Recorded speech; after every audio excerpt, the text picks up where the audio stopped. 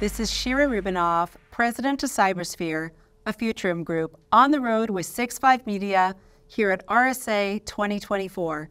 I'm here with Chris McHenry, VP of Product Management for Aviatrix. Chris, pleasure to be with you here today. Thank you, Shira. Good to be here with you as well.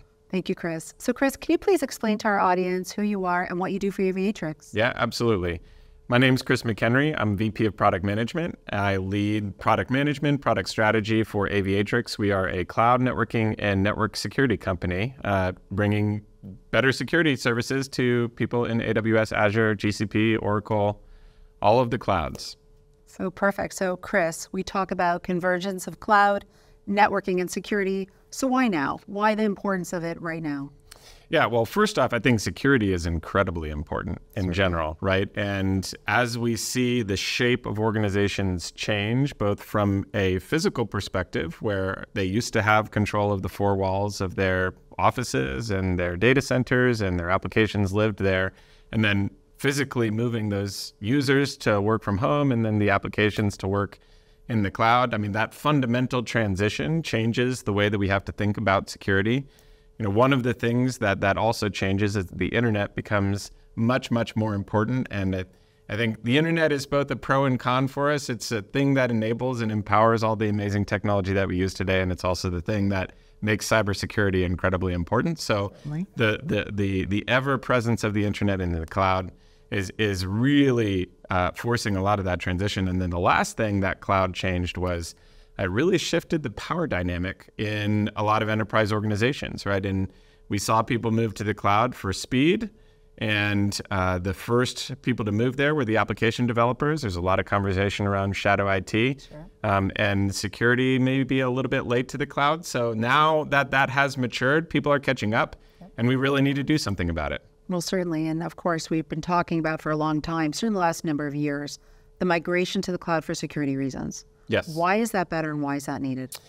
Yeah, I mean, there's, I think, actually a misconception here, to be perfectly honest. Yes. When you move to the cloud, I think there's one of the things that people are excited about is the fact that they don't have to think as much about infrastructure anymore. But the reality is that when you move to the cloud, you still have a significant amount of responsibility to secure your own applications, right? Certainly. And in general, the industry calls that the shared security model. And so they're very explicit about what layer of the stack do the cloud providers cover, typically physical, like we're not going to let anybody into our data centers. We're going to isolate organizations from each other. Yep. But anything that runs on top of that, you're responsible for securing. So it's we still have to think about a lot of the same layers that we thought about beforehand.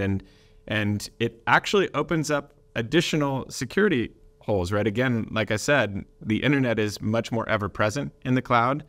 Your management plane is on the internet, right? We need to think about different things. And so it's both an amazing thing because you have additional tools, but also there's a significant amount of responsibility that we still have to own when we move our applications to the cloud. Well, certainly think about the landscape. It's that much greater. The exposure is that much more. And the third-party risk and the entree points and understanding what is in the cloud, who has access to it, the penetration points. Can you talk to that for a moment? Yeah, absolutely. I mean, I think about one of the big things that I'm really, really passionate about is thinking about the fundamentals, right? Yeah. So there's a lot of things that we've done in a traditional on-premises environment that are still really, really important in the cloud. You think about how do I control who has access to things, like you had mentioned before, and it used to be we had a physical cable and we could put a firewall there and we had our Active Directory and that was what we did. In the cloud, now all of a sudden your management layer, as I'd mentioned before, is on the internet. So we need to think about access controls, and there's whole industries that have popped up to help secure that. But then from a fundamentals perspective, the attack landscape hasn't really changed, right? We still have a lot of the foundational techniques that MITRE outlays in their attack matrix. We have a lot of the concept of the kill chain, which is, this is effectively the order that somebody goes through when they attack your environment. So thinking about the fundamental controls that we had on premises and thinking how those might translate to the cloud, but they'll look different, right? That's, again, don't get too far away from the fundamentals. We still thinking about the same frameworks and how we use those frameworks to secure things. Well, I think you hit the nail on the head with that. Get down to the fundamentals. understanding it from the ground up. And I think a lot of organizations, as they're migrating to the cloud, are thinking about doing so, or doing so without really tapping into the fundamentals and the way the workflows go and what is needed. They're kind of missing that layer, just almost like the push up without dialing back and taking the necessary steps to get there. What type of advice can you give to organizations around that when they're saying, you know what, this is what we're doing, this is how we're doing it because this is what we see in industry? But that's the problem. A lot of things we see in industry is not necessarily the way to go. Yeah, I'll tell you, there's two approaches that I see. One is we're going to think about this in a completely new way, and we're going to bring completely new tools into the environment, and we're going to focus on, vulnerability management. And you see a lot of the success of companies like Wiz and Orca and the CSPM space really kind of going down that path of like, okay, totally brand new, we need to think about this differently. Right. That's one direction. I mean, the other direction, though, is to think about, we see a lot of organizations who literally take what they had on premises and lift and shift it into the cloud. That's what I was saying. And neither of those things are great, honestly, right? Yeah. The lifting and shifting, if you think about it from an application perspective, nobody would say that lifting and shifting an application is the best way to bring it to the cloud, yet we do it on a regular basis. It has all of the things wrong with it. And when we think about how that translates to networking and network security, you're going to have the same problems if you lift and shift it. Like, we need to think about the fundamentals. Yep. I need those controls, but they're probably going to look a little bit different when we bring them to the cloud. We should re-architect, we should refactor.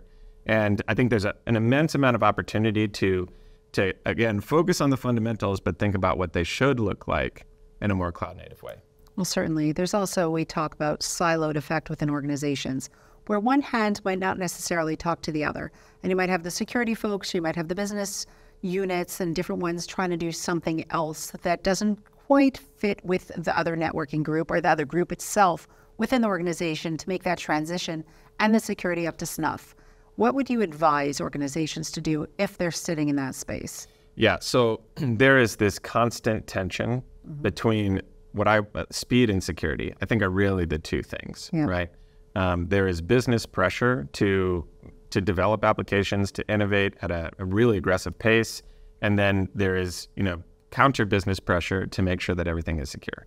And those two organizations oftentimes don't see eye to eye because they have different incentives and different success criteria. And security should be pervasive across the organization. It should be everybody's responsibility. It should be everybody's responsibility, but the expertise is not everywhere. Correct. Right?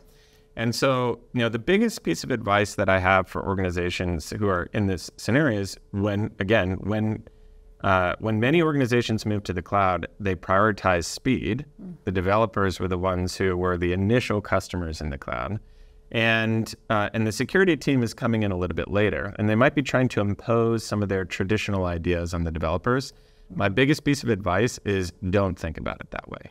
Like, the reason cloud was successful was because speed was important. Now we need to come in and we need to reinvent the way we think about security and listen to the needs of the developers so that when we come in and say, hey, okay, I want to put a firewall or a controller, I want to implement zero trust, we should be doing it in a way that both the developers and the security teams love. Policy as code, integrated with automation. All of those, what is that hybrid approach that is sensitive to the needs of all the stakeholders while still prioritizing security? I think those are very important points. But you also hit on something else. We're making it applicable to the ones who are actually doing the development, the developers, the coders, the people that need to actually function within that environment.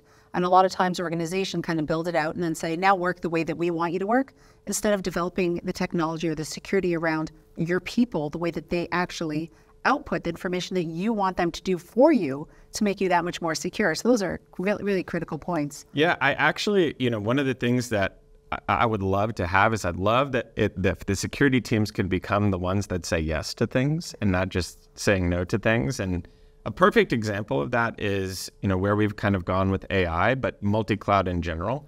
If we think about a business unit and the business unit's needs, we're seeing a really intense competition between the cloud providers and other organizations that are offering really, really differentiated services for businesses, but they might live in a cloud that you are not currently in, right? So how do I enable and empower that? And I think that's where the security teams need to think about how do we create stacks that are not tied to an individual cloud provider, an individual cloud vendor, and how do we accelerate evaluation and transfer standardized security controls so that when a business unit comes and says, hey, I need to use this app because we have to hit this business objective, the security team can do it, can quickly say yes. Sure. We call it embracing the chaos.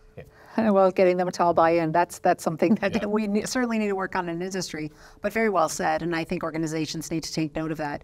So interestingly enough, obviously the buzzword AI, but that's not just a buzzword. It's something that's implemented in our technology, both from a proactive, reactive cybersecurity posture. But what role do you believe generative AI plays in this? I really think there's two different kind of categories, at least, that are relevant to the place that we play, right? One is going back to the how do I say yes to using new AI tools, right? Mm-hmm. And if those are in different clouds, then we need to think about, what are the appropriate controls. And we've seen AI really be a driver mm-hmm. for driving cloud, for increasing multi-cloud as a standard yes. in organizations. Mm-hmm. So that pull is going to change that landscape, and we need to be able to think about how do we secure the broader multi-cloud environment. Right. But then there's AI in the context of how do we help the security team, and how do we help the networking team and the infrastructure teams? How do those teams benefit from products that use AI to improve workflows? And I'm a big, user experience rolls up to me. I'm a big believer that amazing user experiences can help organizations achieve value more quickly. 100%. And I don't think chatbots are where we're going to stop with AI, right? I actually would love for it to be invisible and to just kind of make recommendations and accelerate workflows. And so we're doing a lot of research internally in terms of how we can make the networking and network security platforms more self-driving, as an example. That's excellent. And I think the benefit of that is really going to be accelerating things like zero trust projects. Sure. That's super critical.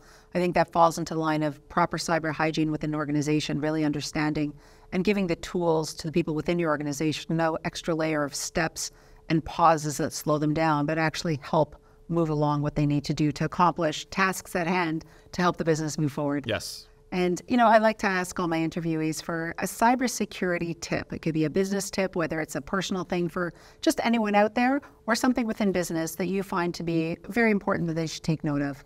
Yeah, I'll tell you, one of the things that really motivates me in this role, and not to, we'll talk about our product a little bit. We introduced a product last year called Distributed Cloud Firewall, which is effectively taking the concept of network security and perimeter security and refactoring and re-architecting it for the cloud. And one of the core components that it helps organizations achieve is it helps them in the cloud achieve zero trust perimeter security without making major changes to their cloud architecture. And that specific thing is something that I'm incredibly passionate about, is, again, going back to the fundamentals, thinking about how do I have the appropriate controls in place. I've seen so many large organizations have poor internet perimeter security in cloud environments. And the reason is, when you go to the cloud, the default posture in many clouds is to allow internet access, yes. right? Yes.